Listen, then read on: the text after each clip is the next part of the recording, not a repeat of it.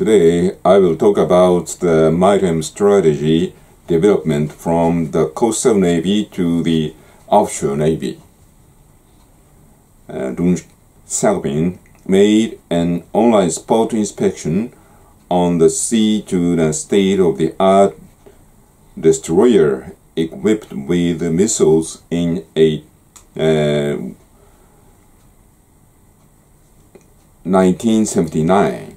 He declared that we had the right to assert our interest in the issues in the Pacific Ocean. Then he wrote down a slogan appealing to construct a strong navy with the capabilities of conducting modern operations. Dun appointed Liu Huaqing as Supreme Commander of the PLA Navy and ordered him to construct such a modernized navy in 1982. Liu showed the strategic guidance which the reform of the PLA Navy should base on. Active defense and offshore operation were the guidance shown by Liu. There are several reasons, in addition to the threat by the U.S. intervention, why the PLA has to construct a strong navy and why Liu showed such guidance. The presence of a large and growing percentage of China's GDP in coastal area vulnerable to air and sea threats is a concern Beijing is addressing. From 1982 to 1980, 32.7% of China's GDP was located in coastal areas. From 1995 to 97, that percentage had risen to 41.7%. Doctrinally, therefore, Beijing wants to push the space for potential conflict offshore. There requires enhanced naval and air capabilities as well as the means to command, control, and coordinate fast-moving and far-flung forces. Another reason is the nation's increasing dependence on imported strategic resources, notably oil. They are concentrated in volatile areas, especially in Middle East. It is an increasing concern in Beijing. The U.S. Department of Energy estimates that by 2025, the PRC will be 73% dependent on oil imports. Liu indicated the 6 principles in the PLA Navy strategy as follows. The first principle is to match the multi-layered system of the theoretical principles. The second one is to materialize the strategy given by the CMC. The third is to reflect the inherent requests of Navy construction and future operations. The fourth is to base upon the objective needs thought by the development of naval circumstances. The fifth is to respond to the requests from the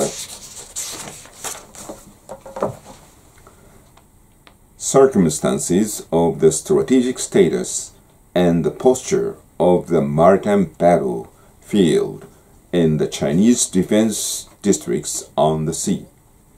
The final one is to meet with the increasing demand brought by the improvement of the China's status in the international society.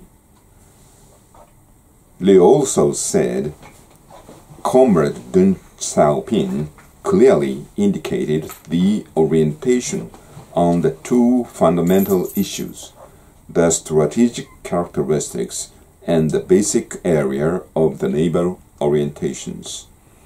The characteristic is defensive, and the area is the offshore sea.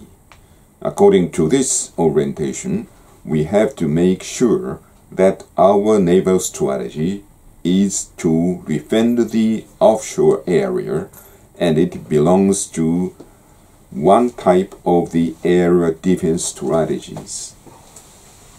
Liu also said it's needless for China to pursue the blue water navy to attain the hegemony.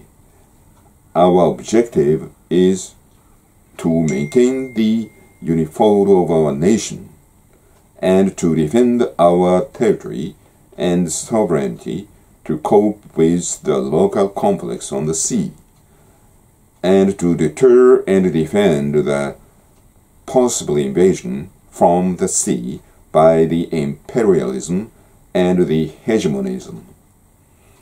The primary operations area for the PLA Navy of the hour is the offshore sea, which is encircled by the first island chain, including Yellow Sea, East China Sea, and South China Sea.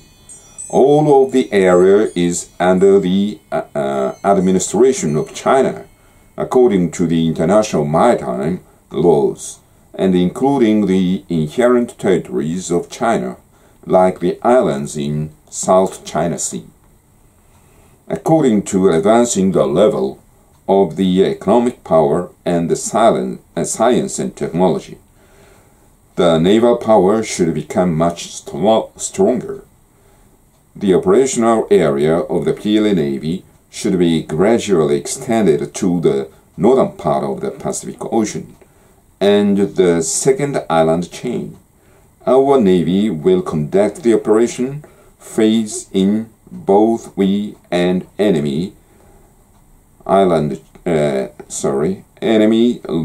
the offensive, according to the doctrine of the active defense campaign. The offshore active defense strategy is the basic theory leading the construction and the operational concept of the PLA Navy today. The U.S. analysts fear the appearing strategy of the PLA, called the anti-access area denial, A2AD strategy. Although this strategy is the concept estimated by the U.S. side, it has clearly been resulted from the offshore active defense declared by Dun and executed by Liu. This concludes today's session. Thank you.